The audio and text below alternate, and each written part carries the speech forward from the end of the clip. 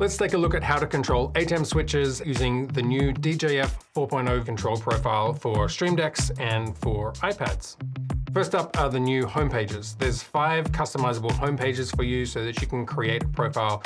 The idea behind this is that your first home page is going to be the things that you're most likely to use. In this case, I got some switching set up here. Then there's a shot page for recalling different things. In this case, I've got some PTZ buttons in here, but you could put ATEM buttons in there. And then a scene page to build different compound macros. The show page is things like connecting to YouTube, putting down markers, starting and stopping streams, and recording. And then the queue page has 24 queues that you can create a run of show. And then you can control that queue in the top right here as you select a different queue. So you could skip a queue or go back, and then you can action a queue by pressing this button on the end here. And you'll notice as you step back through these pages that this control panel here is always available. So you could be working on the scene page, as I often do, calling up different compounds of shots, and at any time I can advance my show queue. So that's the DJF queue section of this, which is going to help you build a show sequence and then automatically step through that.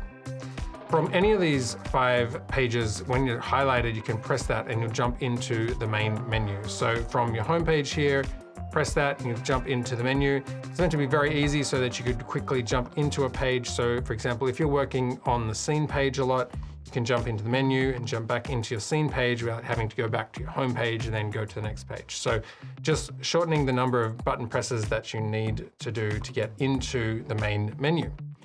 You've got on the left side basically all the ATEM controls, and then we've got VLC, H2R, some slide control, and PTZ control if you have the PTZ version. In the top right are the surface controls, so you can have up to 4 emulators controlled in tandem as a group, or you can have up to 4 Stream Deck XLs controlled as a group, and then flick through these settings depending on how many Stream Decks you want to group. For help with your routing, you can either do auto select or you can do jump and jump back. So auto select is on by default, and that's probably the one I would stick to, recommended the most. It means that when you go back to the home page, it's going to select whatever button is here. In this case, I want to do a preview program. If I hold this down, I can jump over to the program switching and do some hard cuts. By contrast, if I turn off auto select, then when I select my auxiliary, you'll see that these input buttons have not been updated to do auxiliary routing. They're actually cutting the program. What I want to do is to keep auto select on. Therefore, when I come into auxiliary, you'll see that this has been updated to do the right switching. The reason you might want to have that off is if you want to do jump and jump back. And so under, for example, the ATEM 4ME, if I want to do auxiliary routing and I have a floor monitor here, I can automatically, if I select that, it's going to jump to the routing page, and I could select the next input source and it'll come back to this page. So you could very quickly jump between floor routing this way or switching like that as well. The other thing you can do is you can hold to toggle instances on and off. So you can see I've got 2 ATEMs connected here, but my ATEM Mini Pro is not connected. So if I hold this button down, it will turn on, and we can see that that is actually not set up. So this is not connected at the moment. Or if I hold it down again, I've actually turned that whole instance off, and so I'm not actually connecting that ATEM at all. Same thing with like VLC. If I wanted to turn that one off, I could just turn off VLC altogether or hold it down to turn it on. A simple press will take you into the VLC menu or into H2R, and you can always jump back this way. And then slides, there's a Mac version and Windows version here, depending on what system you're running. That's using Vicrio, and it's just sending simple keyboard commands to a Chrome browser that should be in the forefront of your computer. Depending on the profile that you've purchased, there'll be either 1, 2, or 3 ATEM instances available for you. The Pro version will just have the one Pro ATEM instance. The 1ME version will have the 1ME plus the Pro, and then the 4ME version will actually have 3 instances. You'll be able to control all 3 levels of those simultaneously at the same time. I'm showing you the 4ME here, so if I wanted to jump over to controlling the 4ME profile, I would just press this button. So this green highlight button is showing which ATEM I am controlling, and you can see that some of these options gray out for the ATEM Mini Pro, which doesn't have things like a super source, and it doesn't have the ability to change multi-view. So let's work our way through this on the 4ME version.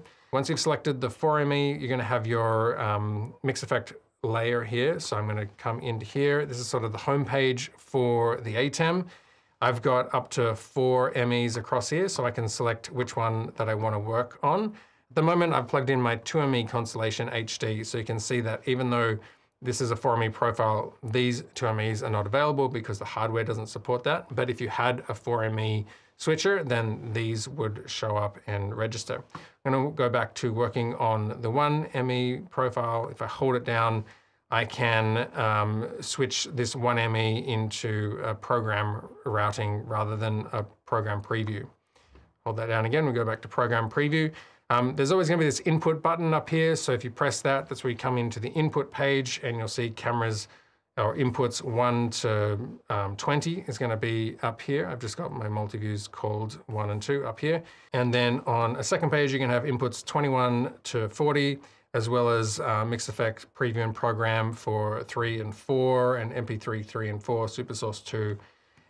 So here you're gonna have your black, color 1, 2, and bars if you hold that down, or multi-view if you have this profile connected to a profile that supports multi-view routing such as the Extremes or the Pros. All right, back over here, we can control downstream keys. If I was connected to an ATEM that supports streaming like the Extreme and the Pro, then you'd have your live streaming and your record show up here. Also stream bitrate, IP address, transition effects, showing the clock, starting the clock, saving the startup state or clearing the startup state. Down the bottom, you've got a simple cut and you've got the auto transition and we've got a good old fade to black. And we can keep that one out of the way, delete it if you don't want to get your show messed up. All right, back to the menu page, and we're going to come over to the Upstream Key. It's going to show you which Upstream Key we're working on. It's the ME1 here. If I change this to ME2, when I come back here, you'll see this is ME2, Upstream Key. So I'm always going to jump back into the menu that I was last working on there, and I can have up to 4 MEs in this profile, and each ME has its own set of 4 keys. So I'm working on ME1 and you can see that I'm running keys 4 and 1 at the moment, and that's showing that's highlighted. So once we've selected our mix effect layer, we can choose which key we want to work on. So I might turn off my key 1 and select key 2, and then I'm going to turn this one on, and you can see it's a little black box here. So we want to fill that with something. So let's go to our input page, and I'm on camera 1. So I'm going to select that to put that into the routing.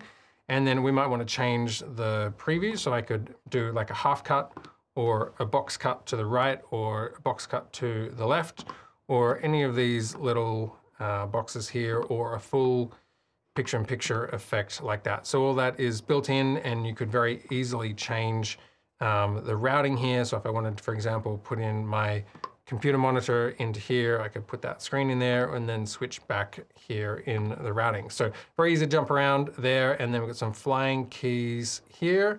But let's just go, I'm gonna turn this one off and we're gonna come back onto my circle because I quite like that one as we're working along.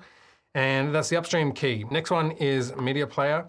So we've got Media Player 1, 2, 3, and 4. Again, I've only got 2 connected. 3 and 4 aren't connected at this moment with the Constellation. So selecting which media player you want to work with will then choose the actual still. So I'm going to work with Media Player 1, and you can see that I have the graphic in there. So I want to have my face in there, or we could pick a different version, or we could put up a graphic. A really neat feature is that if you're working with a PNG that has transparency in it, then you can just long press this to fade it on. And you can long press it again when you want to take it off. And for example, if you have a lower third that you want to automatically come off after 7 seconds, then you can long press the media player that you're working with, and you'll see DSK1 Auto is turned on there. And what that means is now when I bring on a graphic, such as this one, you'll see a countdown here to when this graphic is going to fade out. So this is using the downstream key, and then it'll automatically fade out and go away. And if I want to then go to a different graphic, I could bring that one on like that, and again, it will fade off. And then if you don't want that to function at all, then you can just long press to turn off that DSK auto. You can also grab a still and it will take a snapshot of what's in program. Or if you hold it down for half a second, then you'll get a 5-second countdown and they'll give you time to compose yourself, and there we go, take the picture, and then that will be saved into your media pool. So that's really handy after a live stream if you're doing YouTube thumbnails and you need to create like a product pose or something like that. You can hold that button down, you have 5 seconds timer to find your composition that you want to use. The other way of navigating this is just forwards and backwards. That can help if you've got a bunch of slides up and you don't want to find the next button, you just want to have your finger on the next slide and advance your way through that. For most ATEMs, you'll probably only have 20 stills, but for some of the larger ATEMs, you can have up to 60 stills. And so you can just access that by navigating through these pages here. All right, let's move on to the audio. And we've got a master channel. We've got mics 1 and 2. If you have the ATEM Mini or Extremes plugged in, I'm using the Constellation, so that has a TRS instead, and you'll find that at the back here, TRS. And so that's what my audio is coming in through at the moment. Let's find a channel that we can work with. I'm gonna go to my deck here, my hyperdeck. So single press will turn on the channel.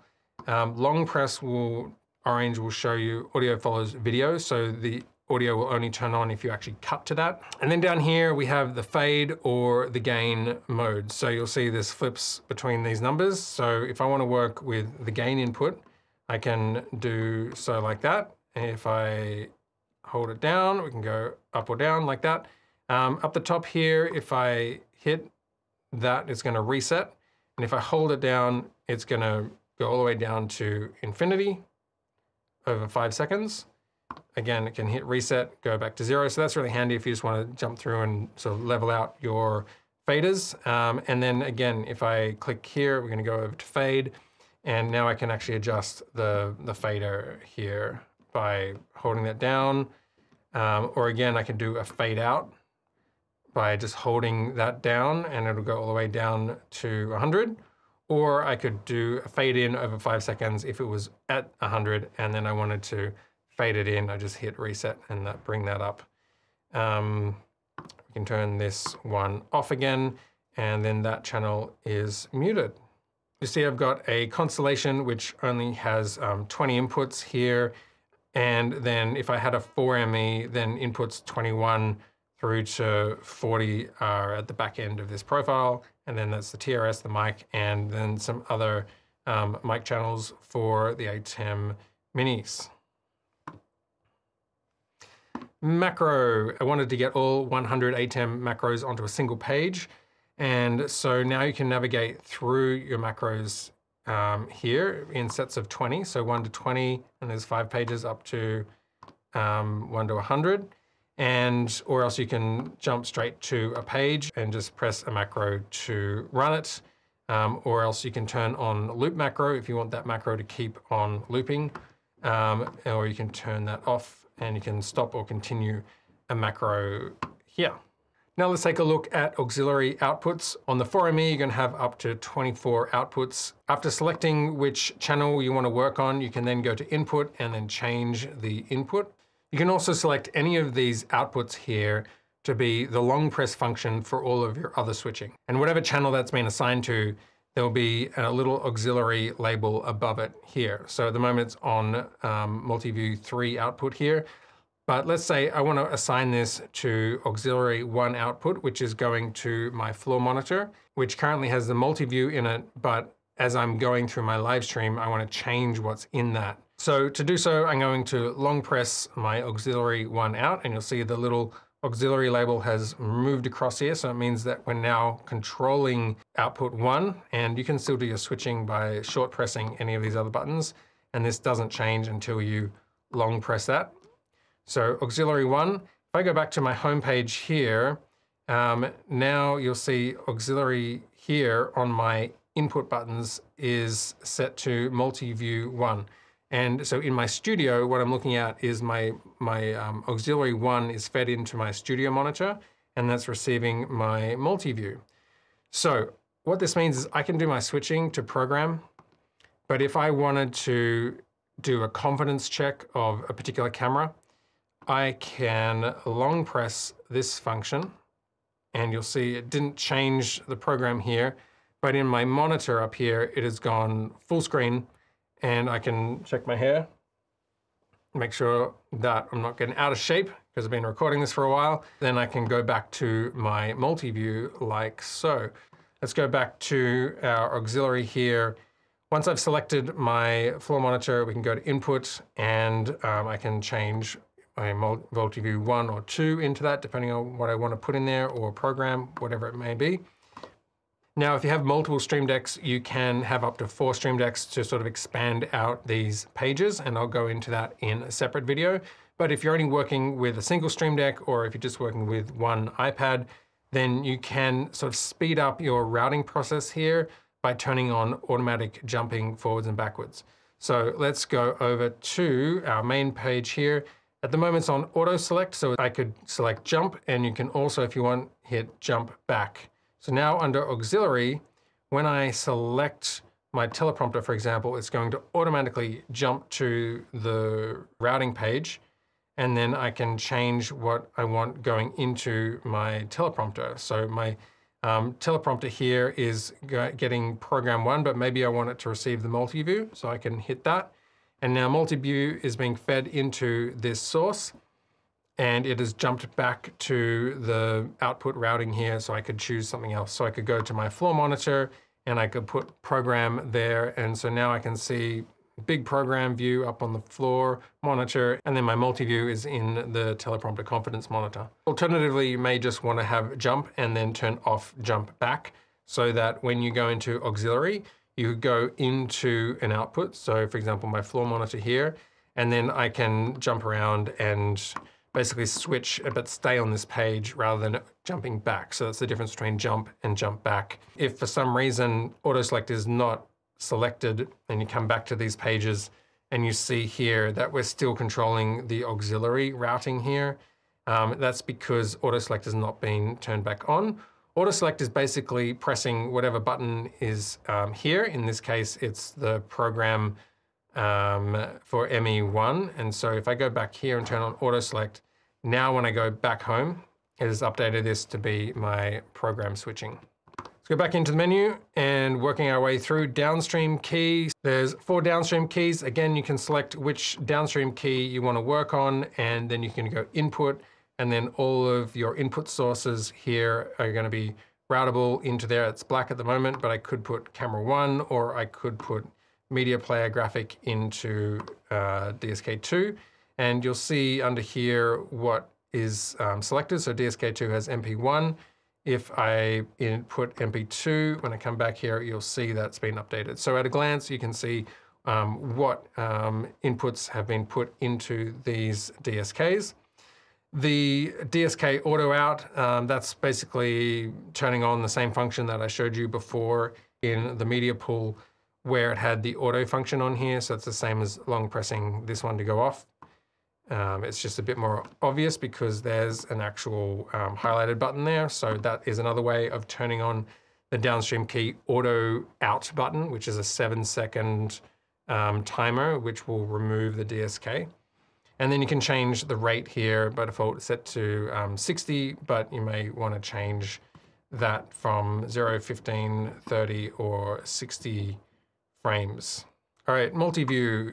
You select multi-view 1, 2, 3, or 4, depending on what you want to work on, and that will update this grid here, which is going to be the windows. So here you could control if you want all windows there, or maybe you just want something for program preview, or maybe you just want sort of a 4 up.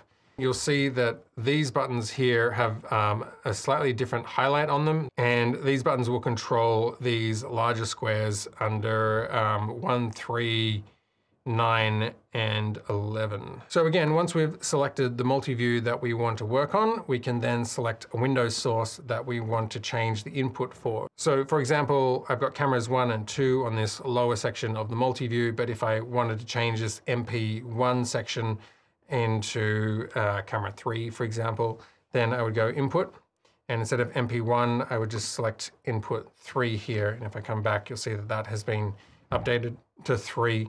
And again, the auto jump works here. So if you come back to jump and jump back, this is where this becomes really handy, particularly for those auxiliary and the multi-view routing, because I can now come in and I can just select that and go camera 1.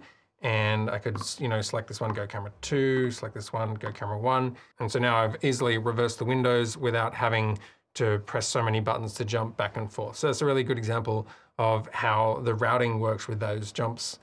Over here are 4 customizable load buttons. So you could create 4 different multi-view layouts, and then you could recall that just with a touch of a button. All right, the last ATEM function is the super source. You've got super source 1 or super source 2 on the larger ATEMs. So select the super source that you want to work with, and then you can select the box that you want to select. I'm going to go back here and I'm going to turn off these jump functions. You can see it jumped over there. Select the box that you want to work with. Once you've got your box selected, you can go to input, and again, you can just do your routing here. So you could change what camera source you want going into what box, and then these presets will change your layout. So at the moment, I've got a particular preset, but I can switch that around just by changing these presets on super source. And you'll see as I go through, these are turning on and off boxes up here. So if you long press a box, you'll turn it off. Long press this one, you'll turn that off. I can turn on the box and turn on box 2, and that's how that composite was made. When you've selected your box, you can hit reset if you want that to just go back to its sort of default position, which is 50% in the center. And then using your manual keys, you can move that around and place that where you want to put that. And you can make that bigger or smaller. And then you can work on cropping the different sides in like that. And then I can move this over here, and you can have your layout like that. Now, this is the offset page. There's 2 more pages. One is the presets.